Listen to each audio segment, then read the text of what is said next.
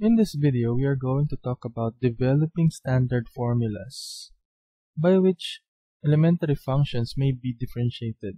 So we will use these standard formulas so that we could save time in solving our derivative of y with respect to x, or any variable for that matter. We don't have to get the limit every time we want to get this derivative.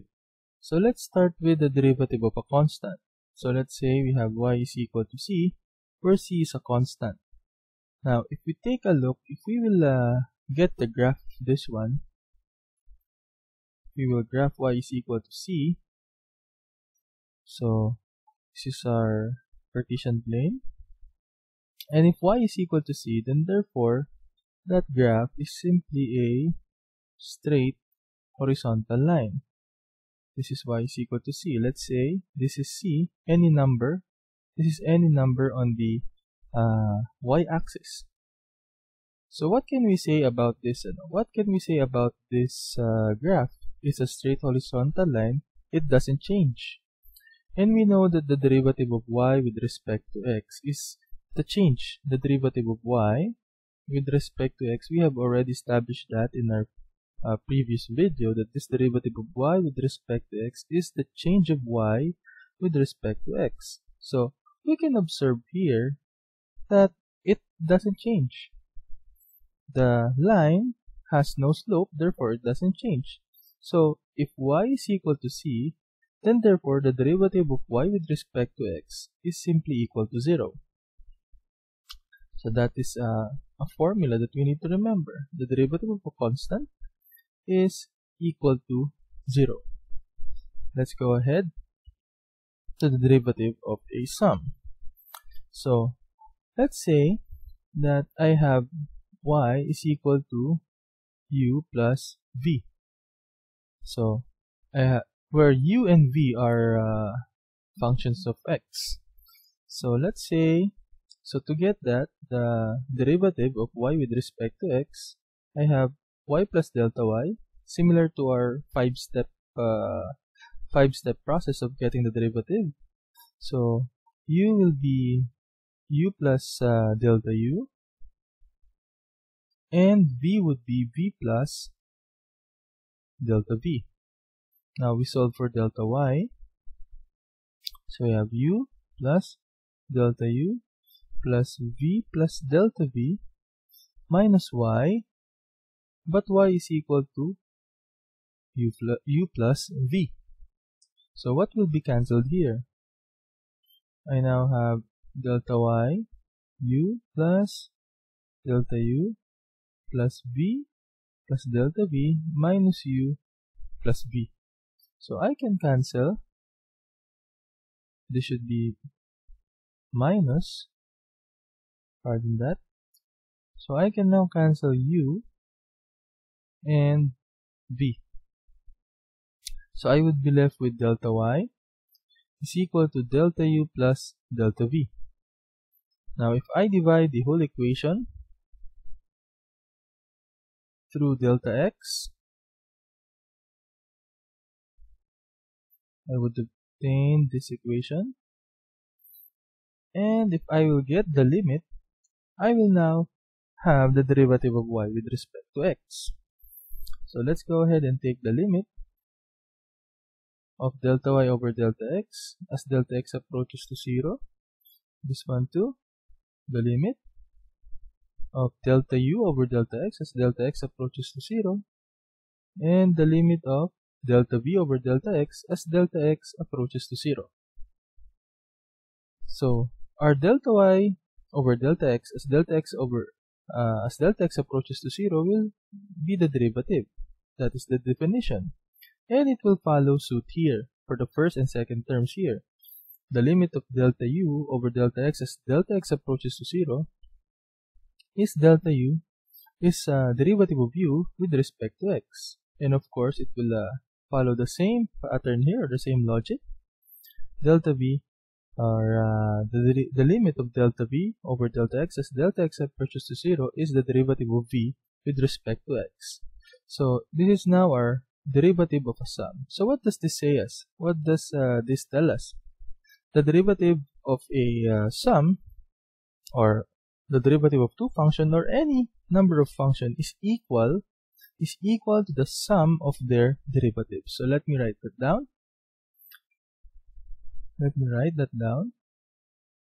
Our conclusion: the derivative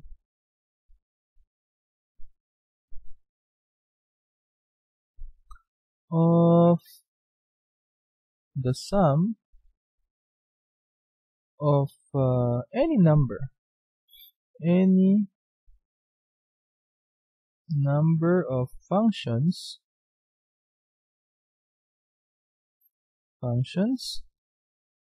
is equal to the sum of their derivatives. Okay, so let's go ahead to our third standard formula.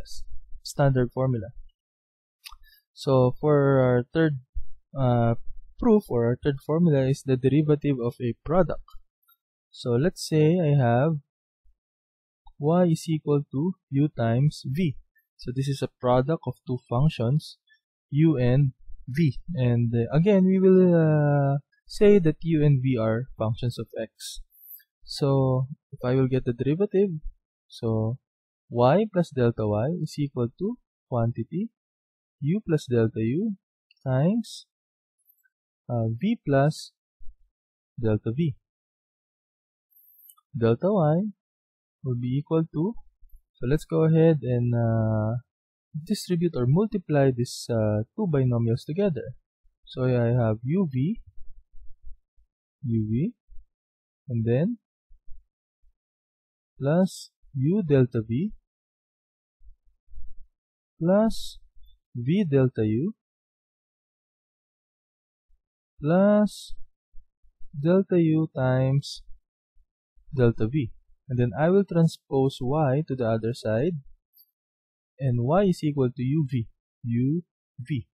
So I can cancel uv.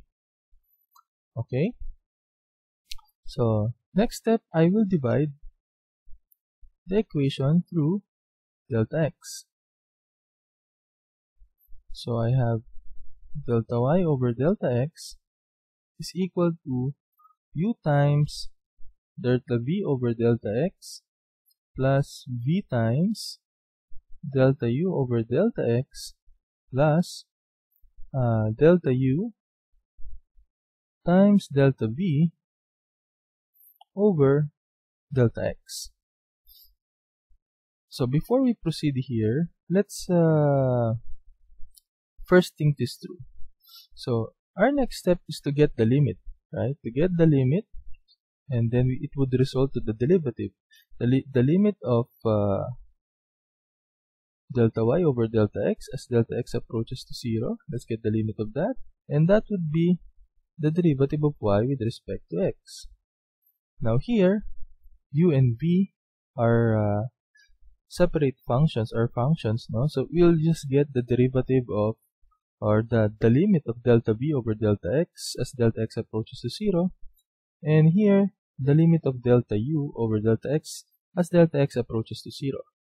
So the limit of that will result to, as I've said in the previous example, the limit of delta v over delta x as delta x approaches to 0 will be the derivative of v with respect to x plus v times, so here this will be the derivative of u with respect to x.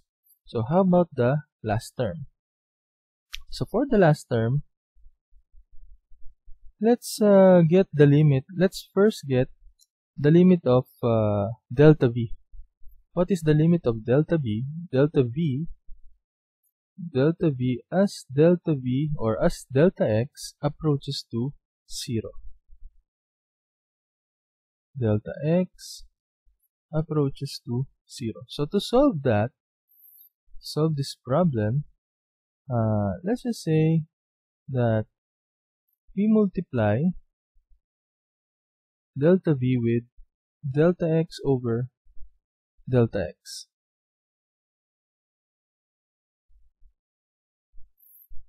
And then we still get as delta X approaches to 0. So we see here that I have delta V over delta X. And if I will solve, what is delta V over delta X? The limit of delta V over delta X as delta X approaches to 0 is actually derivative of V with respect to X.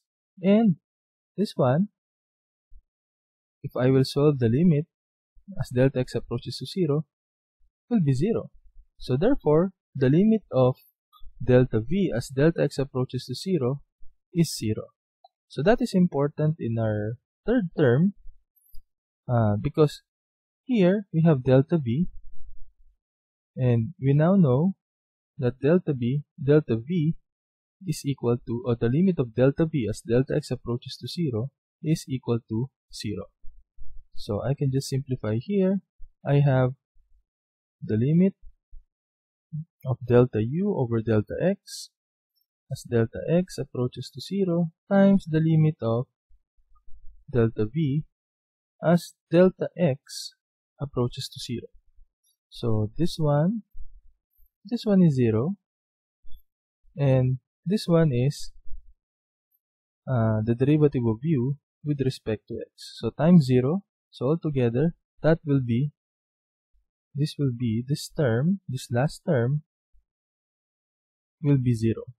So we now have the derivative of our product, the derivative of y with respect to x in this case. So that would be the derivative of a product is u dv, u derivative of v with respect to x, plus v derivative of u with respect to x. So what does that tell us? It tells us that the derivative of a product, or the derivative of two functions, is equal to the first function multiplied by the derivative of the second plus the second function multiplied by the derivative of the first. So just remember this. Or in some books or in some references, this would just be y prime is equal to u v prime plus v u prime. Okay, so this is a more this is a simpler notation. u v prime plus v u prime. So next, we go ahead with our fourth proof, our fourth standard formula, which is the derivative of a quotient. So let's say again that we have quotient u over v. So what's our u over v? What's the derivative of u over v? So again, we apply y plus delta y is equal to u plus delta u over v plus delta v. So let's go ahead here and subtract y, u plus delta u over v plus delta v. I'm sorry, that should be delta v. So minus y is u over v. So delta y will now be, so it will have a LCD of v times v plus delta v, and the first part of this would be u plus delta u times v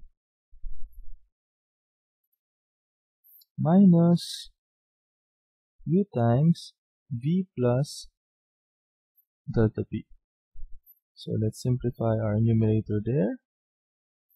We will have uv plus v times delta u minus uv minus u times delta v over v times v plus delta v. So let's continue that here. I have delta y is equal to, as you can see, I can cancel out uv.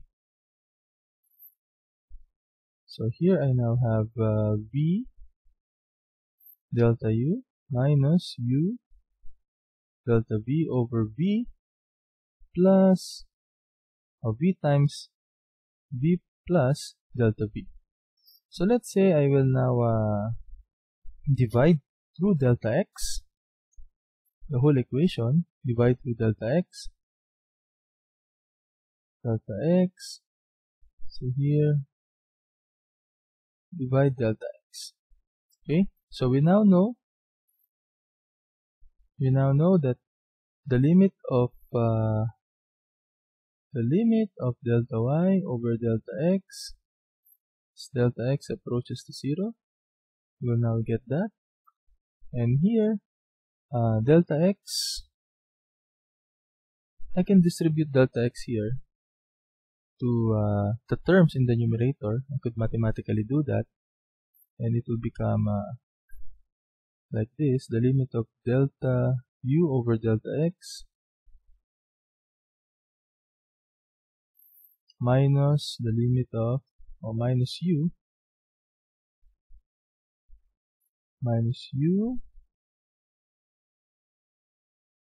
times the limit of delta v over delta x as delta x approaches to 0, and then I have here v times v plus the limit of delta v as delta v approaches to 0. Okay, so simplify further. So we now have v times, this one will be the derivative of u with respect to x, minus u, this one will be the derivative of v with respect to x, and then the denominator, I have already proven that this is equal to 0, so it will be simply v squared. And I now have the derivative of y with respect to x. So this is now our fourth formula, which is the derivative of a quotient. So the derivative of u over v, okay, so in simple terms, the derivative of u over v is equal to v u prime minus u v prime over v squared. Or in some books it would say that the derivative of a quotient of two functions is equal to the denominator, so the denominator is v, times the derivative of the numerator, which is u, minus the numerator times the derivative of the denominator all over v squared, which is the square of the denominator.